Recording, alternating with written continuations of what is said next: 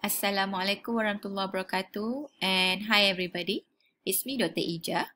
In this video, I'm going to show you how you can add the synopsis for your course. So first of all, of course, you need to go to elearning.usm.my where you need to log in, and it will bring you to your dashboard with a list of your courses for semester 1 and semester 2. Let's say for this semester, I wanted to add a synopsis for my course of PMC 500 Statistical Reasoning in Educational Research. So it will bring you to this page where, of course, you need to turn editing on first before you edit all the informations or you want to add information to your page. So in this case, I want to add information to the general part of my course page. So you need to go to Edit, and then click Edit section.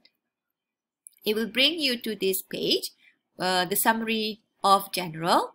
So you can click on custom if you wish to change the section name. So let's say I want to change it into Welcome to PMC 500. So at the summary part, what you need to do is just you go to your lesson plan or your RP. You copy the synopsis of your course, okay, and then you just paste it at the box given under the summary part. So if you think it is too small, you can make it bigger. You can enlarge it, okay, make it large, and also you can bold it,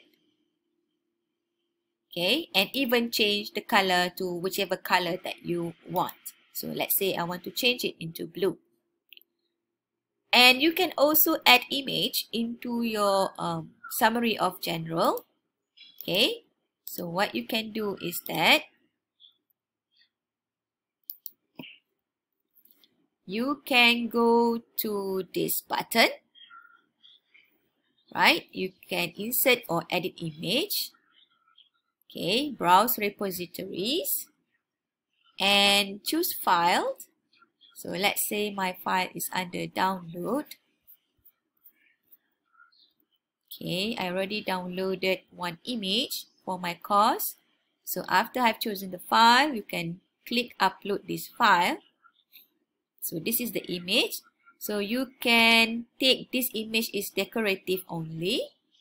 Right? If you wish to describe the image, you can do so. But in this case, I don't want to describe the image.